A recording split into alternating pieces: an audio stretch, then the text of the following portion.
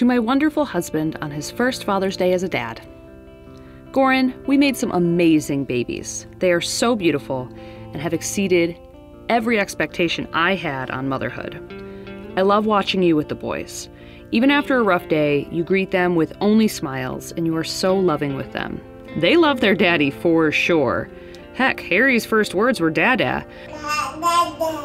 Of course, most kids' first words are Dada, but I digress. When we met 4.5 years ago, neither of us could have imagined that we would be married with twin babies.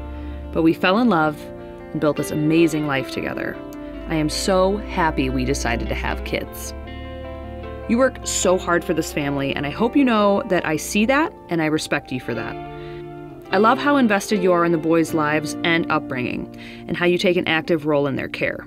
I couldn't do this without you, like I literally couldn't.